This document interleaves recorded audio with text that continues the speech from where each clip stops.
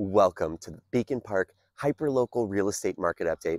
We're recapping February 2023. My name's Antho, Mr. Hyperlocal with Bullock Real Estate Services.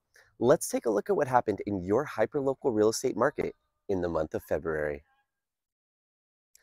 Well, February is typically a time where the number of homes on the market slowly starts to ramp up as we enter into those prime spring and summer months. However, February 2023 bucked the trend, and instead of rising, which it typically does, about 3%, instead the active inventory fell about 5% here in Orange County over the course of the month. So that trend was definitely reflected here in Beacon Park.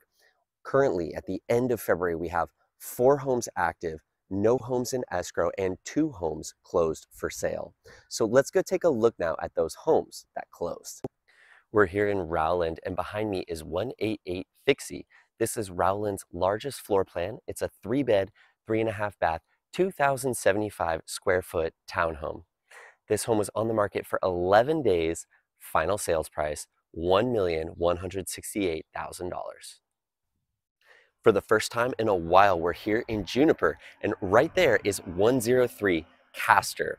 This is the walnut floor plan. It's a 4-bed, 4.5 bath, 3,404 square foot home. This home was on the market for 64 days, final sales price, $2.1 million. Now we'll take a look at the rental market. We're here in Brio for the first time in quite a while, and right there is 229 Cultivate. This is Brio's second floor plan. It's up on the second floor. It's a 3-bed, 2.5 bath, 1,899 square foot condo. This home was on the market for 15 days, final price, $4,400 per month.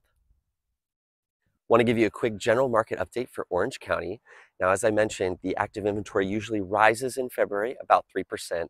However, here in the county, it fell 5% this past month. So we're having a reversing of the trend here, and there's extremely limited supply. The only time supply was more limited than now in modern times is really this time last year.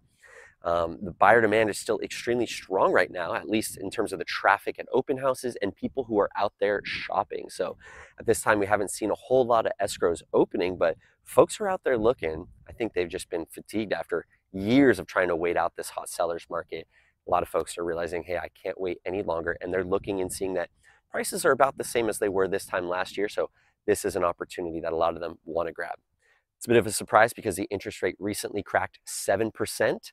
Last time it was at this level was October of last year. And then, of course, there was a slowdown through the holiday season. So we'll have to keep an eye on that. This is an ever-changing market here. And if you need a pro's pro to help navigate it with you, please do contact me. Be happy to help you out. My name's Antho, Mr. Hyperlocal with Bullock Real Estate Services. Buy, sell, lease. I'm always here for you, your family, and your friends. I will see you next month, if not sooner. You take care.